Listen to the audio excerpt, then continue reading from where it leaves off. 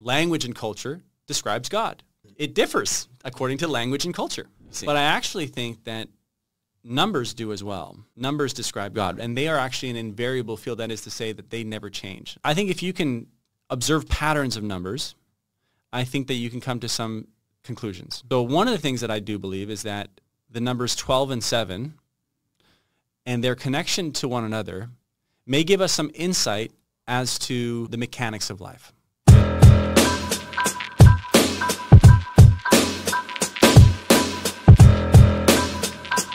You shared earlier, you talked about, I don't know if it was astrophysics or mechanics with the body and spirituality and God.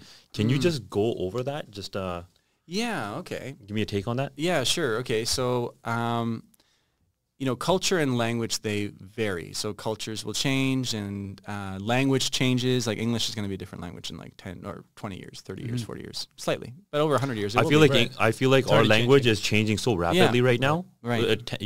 Every 10 years, there's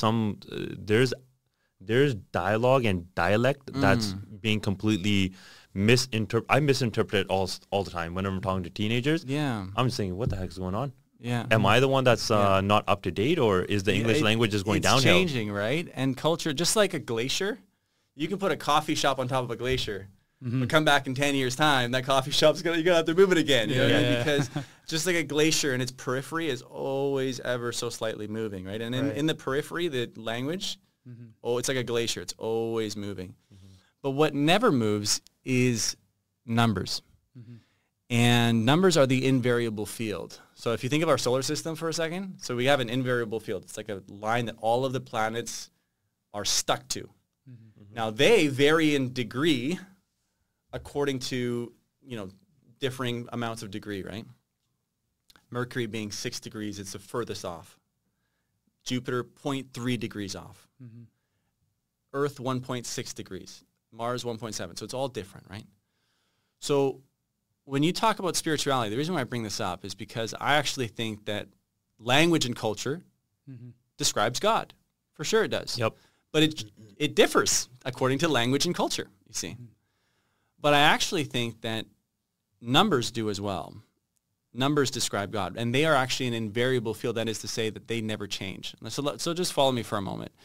And so I think if you can observe patterns of numbers, I think that you can come to some conclusions. Okay, so let me explain what I mean by that.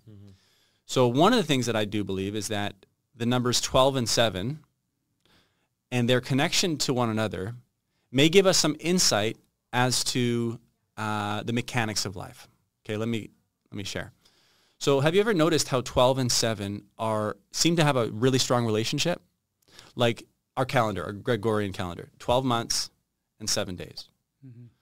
Music, if I had a piano right here and I was playing random notes, just random, right. you wouldn't appreciate it. Right. But the moment I go into something called harmony, which is taking 12 notes and playing them in a circuit of 7, something in your eardrum goes, ooh, I like that. Why? Because something about 12 and 7, your eardrum goes, that's good. If you notice the rib cage, you got 12 ribs that connect in 7 places in the sternum. Take a look at your spine. Those 12 ribs come from 12 vertebrae, and then you got 7 cervical vertebrae in your neck. Your neck is made of 7, so 12 and 7. Your brain operates on 12 watts of energy, and you have 1, 2, 3, 4, 5, 6, 7 holes in your head. Take a look at your palm. You got 1, 2, 3, 4, 5, 6, 7, 8, 9, 10, 11, 12. You turn that around, 1, 2, 3, 4, 5, 6, 7. 12 and 7. So why is the numbers 12 and 7 repeated over and over and over again? So the diameter of the earth, you get the circumference and the diameter. Yep. Yeah. You know what it is? 12,000? 12,700. 12,700. 12,700 kilometers. Why is that? Why do we count 12 signs of the zodiac, but we count 7 luminaries? That is to say, the naked eye of the human being can look and see 7 in our galaxy. Right. Sun, Moon, Mercury, Venus, Saturn, Jupiter, and Mars. Right. 7. 12. Space is 12 and 7. And honestly, it goes on even further. And so the riddle is this then. what's making the pattern repeat? Do you have any thoughts? Any ideas? It's actually a very simple answer. Not a clue. You're looking at it right now. It's light. So would you agree with me that light is the foundation of life? Or Roy G. Biv? Yeah. Or the spectrum. Yeah, the spectrum. Purple, indigo, blue, green, yellow, orange, red, which of course is 7. Right. But would you agree with me that light is the foundation of life? Like in the sense that without life or without light, you don't have life, you see. And here's what's interesting is light patterns itself according to 12 and 7. So let me explain. You got 7 colors that are firmly bound to the circle, which is 360 degrees. Why is it 360 degrees? Why isn't it 400 degrees or 500 degrees? Well, that's a physics question, and it comes down to the number 12. Yeah, is divisible by 12. Yeah, it's 30 times 12. And so light orients itself, and the rainbow is, when we see the rainbow, we might see a portion of it, we might see half of it, but the rainbow in its fullness is a full circle. Yes, it is. It's governed by pi, 3.14159. Right. And 360 degrees is 12. So you got 12 and 7. And so my theory is this, is that, the Bible and many religions say that God is light. And so you and I, by observing this pattern, we can step back and say, we are fundamentally beings of light. What you're experiencing is the electromagnetic spectrum. What you're experiencing is an electromagnetic frequency. And it's all based on numbers. Language and culture give meaning and description to the numerical experience or the numerical existence. And light is its foundation. And I believe that God is light. In a dark room, if you bring a candle, you'll be gravitated towards the light. And I find it interesting then, if you take a look at the God of the Bible, why is it that the God of the Bible in the tabernacle wants a menorah of 7 candles, and for the priests, he wants 12 showbreads? So what are showbreads? Showbreads were every 7 days, the high priest would come in and bring 12 loaves of bread that would just sit there. Okay. Like you might go to a pho place and you might see an orange or something like that to Buddha or something like that. Yep. Right. So in some ways, there was this sacred act of bringing bread. Bread is sustenance of life, you see. And the number 12 is the number for governance. So we call 12 disciples, 12 nations. We have 12 jurors, you see. And 12, when you take, and here's also a key into this mosaic, if you will, is this. If you take 12 and you collapse it, anytime that there's wavelength frequencies, like let's say in the ocean, they're coming towards the shore. And those highest distorted waves, they begin to collapse. They reorganize themselves as they get shorter. They go from 12, and here's what happens. When you take a 12 and you break it down, most likely it'll turn to 7, and here's why. 2 and 5, 1 and 6, 3 and 4, you see? You can have groups of full 7s and 5. Why is that important? It's just like in 2 dice. If you have 2 dice and who have 12, most common, the reason why is 7, the reason why it's lucky is because 12, when it collapses, most commonly reorganizes itself to 7. That's why the surfer will say the 7th wave is most commonly the strongest, because it reorganizes itself. 3 times 4 is 12. 3 plus 4 is 7. Right. So you talk about spirituality and what I believe in God, and it's coupled by 2 things. My experience. My experience of just like having had experiences. But then there are sciences, and there's arithmetic that seems to me that points to a creator. Yep. And why would this tent thousands of years ago be of significance? Well, it's significant for many reasons, but one of the reasons to me is because it holds the pattern that everything else does. And religion claims to teach the mechanics of life, in the sense that every religion says, give and you shall receive. That's a principle. It's a mechanic of life. You know what I mean? Forgive and you'll be forgiven. Show mercy, you know what I mean? Those are mechanics of life. And so numbers are actually describing the mechanics of life in the sense that they never change. You'll always have 12 ribs to 7. You know what I mean? Yeah. Right. And so when we actually describe it from a numerical sense, I think in some ways it's a language of the divine. And that's what Galileo Galilei said, is that mathematics is the language of the divine. And so coming back to that is that I have formed, I guess, a theology which holds both intention, that I have this experience, but also I think some good grounds to believe that there is in fact a higher power. There has to be practicality as well. Yeah. Thanks for letting me share that, by the way. I know No sometimes problem. people are like, well, that's a lot of 12s and 7s, but Yeah. I find it interesting, you know, No, it's like the stitching of life. I got a question. Who is... I've never thought of numbers that way, by the way. I've never got that No. into depth Right. with certain numbers. You're gonna be the most popular kid in the next party. He's gonna be sharing all this information. Can I share one last thing with you Please. before I? Yeah, Yeah. yeah. The human body, or let me explain it this way. The human body is formed by numbers as well. You and I have one mind, and the windows to that mind are the eyes. It's interesting to me that you have actually never seen yourself. You've seen your eyes and your nose and your mouth and stuff like that, but the essence of who you are, you never seen.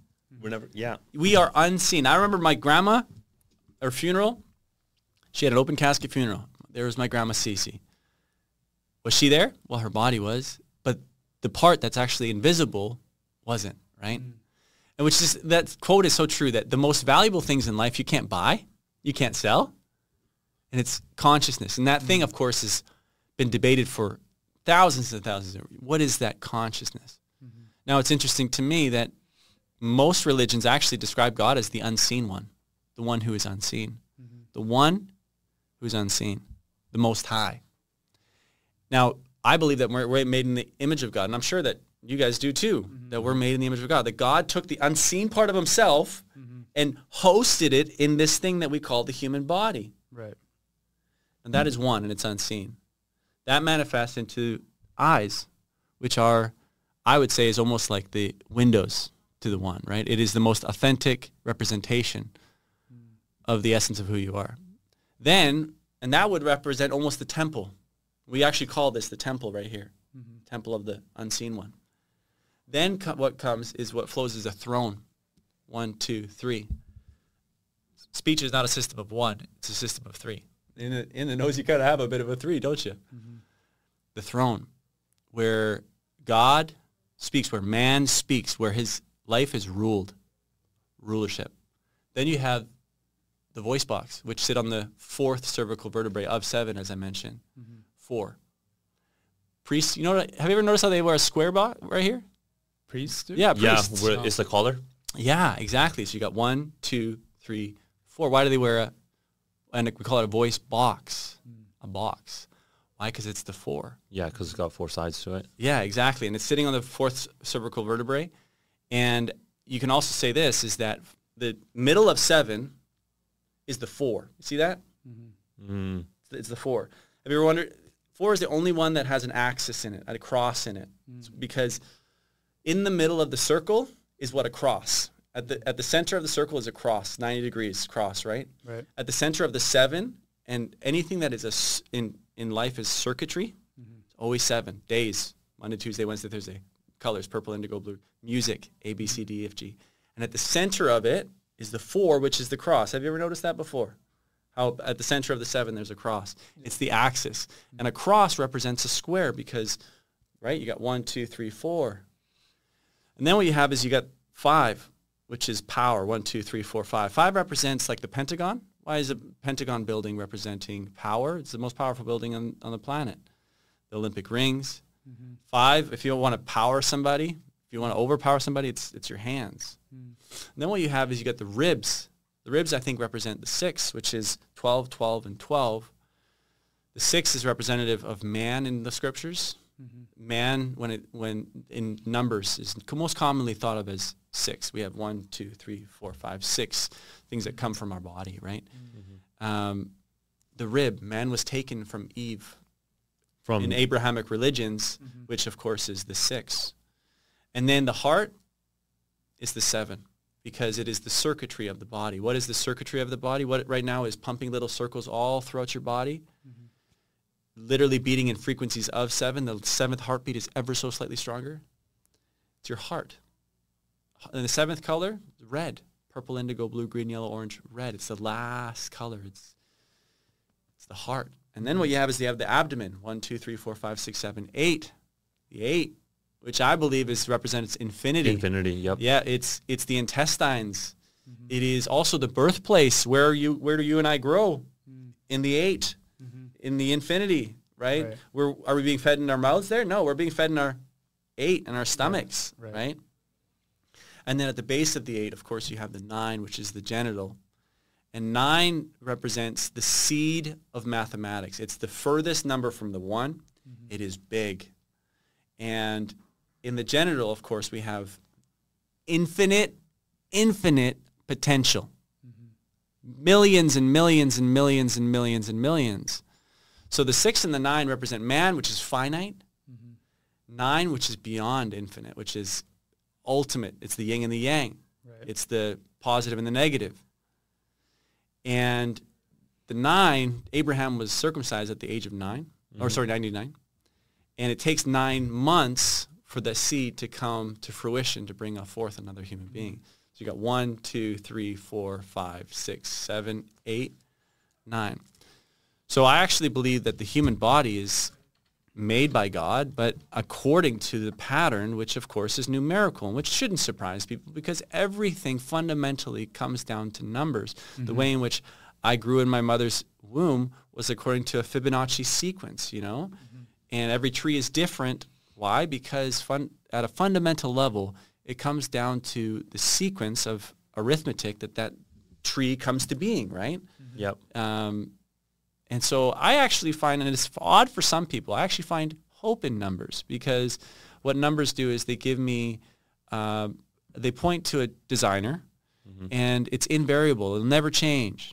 It'll always be the same. Do we know anything about DNA? Yeah, DNA is, I'd love to talk about DNA. I'd love to hear from you. What do you think about DNA? Are the numbers connected to DNA? Yeah, I'm very curious because we're talking about what we physically see. Yeah. We're not really talking about our genetics or our DNA to see what's like beyond the microscope. Yeah.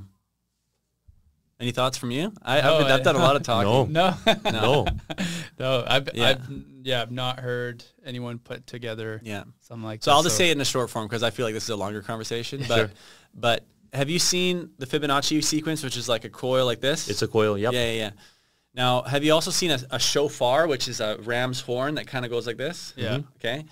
So there are some physicists who actually believe that, the Fibonacci sequence is at a core level. It's the way in which life grows. It's the unfolding of life. Right. And DNA is a coil. A really long one. Yeah.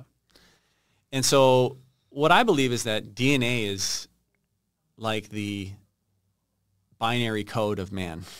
Yeah. Right? The ones and zeros almost, if you will. Yep. But I believe it's 5 different proteins that reorganize themselves over and over and over again.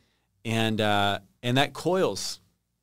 And so I believe that DNA is representative of the fact that we've been made in a divine way, that you can't, I think it would take, I heard it just the other day that it would take somewhere close to 1,000 computers. I know computers are strong, for days and days and days to compute even 1 iota of what your body is doing right now. The fact that you got 7 trillion cells in your body, all right now, they're all doing their own thing. Yeah. Right now they're digesting. Right now they're healing something. You're right. You know what I mean? There's the amount of things. So DNA is just one of those things that it delves into the fact that I think that we've been intelligently designed. Yeah. That's interesting. Yeah. So I think that it's an interesting thing to talk about for sure. Yeah. Tell me a little bit about your faith, and how, because you're Sikh. So I'm a Sikh. Yeah. Yep. Yeah. So we have the same thing as you. We believe in one God. Yeah. And they're omnipresent. Wow. Free will. Yeah. Right. So with free will, there comes good, there comes bad. Because some people, when we get into a discussion of if God exists, then why is there evil in the world? Yeah. Well, if you believe in free will, then you're going to have good and you have to take bad with it. Yeah. There has to be yin and yang. There has to be, if there's darkness, the only way to remove darkness is with light. Yeah. So there's portions to that. And the creation of our religion was through our very first guru, Guru Nanak Dev Ji. Wow. And that was a social and political change in the landscape of what was happening. Right. Because there was a lot of turmoil with the Mughals, with the Hindus. Wow. And I mean, if we just look at the history of 200 years of our 10 gurus, Yeah. the guruship was passed from one to the next to the next. And we believe that it's our gurus are a direct connection from God. Right. So the word that's being spoken by them is directly from God. Wow. There's no misinterpretation. What we have, what they have said, and what they have told us. And we have Holy Scriptures, what is called the Guru Granth Sahib. Yeah. And the derivative meaning of Sikh is to learn. Wow. So as Sikhi, Yeah. because we're Sikhs, we are to learn. Oh, And yeah. our Guru Granth Sahib Ji is the way of life. Wow. Because they're giving us steps of Yeah. how we should be conducting ourselves on a daily basis. Yeah. So we don't fall into the trap of following a human being. Because the last thing we want to do is fall into the tricks of other people of telling us what needs to be done. Yeah. Yeah. Instead, we can just find our answers from our holy book, Wow. right? That's cool, man. I want to say I just respect any person who is on the journey to find God. And I just have so much honor and respect for Sikhs. Yep. And, you know, I think I've had some really great food before. Yeah. You guys are very hospitable. And I think your family units are so strong. They're something that I think I've seen before, and I go, wow, like there's so much to appreciate about your culture. Yeah, religion and culture, they're tied in pretty tightly, especially in our community. Yeah. I honestly believe that if you have faith in God, you have faith in family. Yeah. It's always God, family, business. It always goes in that order for me personally. Yeah. And the way I think about it is there's God's laws, there's man's laws. And if we're living to our highest potential, we're following God's laws, because man's laws are always, they can be interpreted. Yeah. At one point, slavery was allowed. Yeah. It got abolished because why? Because it was wrong. You can't own human beings, right? But God's laws say that everybody is free. So are we following man's laws or God's laws? If we were actually following God's laws at that point, there shouldn't have been any slavery. But people were using that in a way to benefit themselves. Yeah. And it has to come from, I like to employ common sense in a lot of situations, right? Regardless of what the situation is. Like common sense says if somebody is being harmed, you step up and you just take care of what needs to be taken care of. You don't need to think about what's happening in your surrounding areas. Just try to figure out how you can help these people. Yeah. Right? So, religion, there's also three main tenets in our religion that we follow. Is we praise God at all times. We earn an honest living. Yeah. And we build equity within our community. Oh, wow. So how do you step out of bounds if your mind is pure? Yeah. Your heart is pure by doing the right thing. Yeah. And you're emptying out your pockets to help out your neighbors. Yeah. There's no way of going wrong. Yeah. That's true. Right? Wow. That's so respected. It's basic. And it goes back down to common sense. Yeah. I'm thinking it has to be practical. It has to be common sense. Yeah. And if we're just following that, then we should be okay, right? Yeah. And I think faith should be simple. It shouldn't be complicated. It shouldn't be complicated. As fun as it is to talk about science and all those kind of things, and I do like it, obviously. But, you know, knowledge kind of puffs up sometimes, and it doesn't lead to sometimes spiritual growth, actually. Yeah. Have you ever heard of the island of knowledge? I guess it's an illustration. But I want you to imagine all of your knowledge is one island. Everything you've ever learned, every time you've made a mistake, twisted an ankle, all of what you have is on an island. And what surrounds you, the ocean, is the unknown. And then what science is and what living is accruing the unknown onto your island, growing your island, growing your knowledge. But here's the thing. As your island grows, so does the distance that separates you from the very thing that you're after. That is to say, as your island grows, so does the circumference, the distance that separates you from the very thing that you're chasing. And so the philosophical tension is it better to have a smaller island that is rich? You may not know everything. You meet people like that. Kids, they're innocent. And their islands are so rich. Very, very much so, yeah. Their islands are vibrant. And then you meet cognitive scholars who have 3 doctorate degrees. And they know everything. Yeah. Massive island. But it's a desert. Yeah. Right? And so knowledge is a beautiful, wonderful thing, but we got to be careful. And that's why, the Adam and Eve story, the fruit of the knowledge of good and evil, it's knowledge that she was after. And when it actually gives us a description of Eve, when she sees the fruit, she says it was good to the eyes. It looked good. Right. It was pleasing to the taste.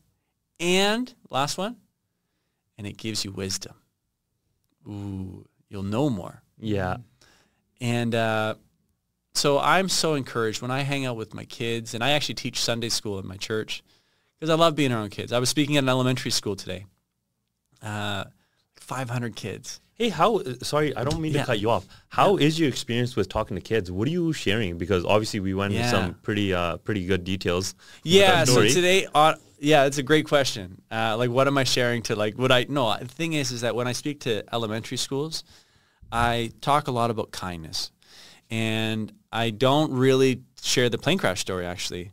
In most elementary schools, I don't. I share my story of immigrating here, and I take all of the stories that 35 years of my life of, varying different things that have happened in my life that aren't the plane crash, and I kind of weave it together into about a 45-minute talk to students, really encouraging them to show kindness to one another. Now, today, I actually did bring up the plane crash story, but I gave like a G version of it. You know what I mean? Not as much detail. No, I'm not. Because you know what happened one time is that I was actually speaking. Yeah, I one time had, and I was even given like a G version of it. Yeah. But then this kid started crying, and it was really hard because in this assembly, you're wanting to comfort that person. Like, hey, buddy, I'm okay, but you also want to move on. But it got taken care of. But so I'm very, very careful. That was like 6 years ago. But right. I speak to high schools. I speak to middle schools. And, we've talked a lot about God on this podcast, which is awesome. I like talking about God. But when I'm at public schools, of course, I don't talk about that. Why is that? Who's barring you from talking about God? Yeah, I know. Hey. Well, if I want a job, touchy topic. Yeah, if I want a job in the public system, then that's the case, right? Yeah.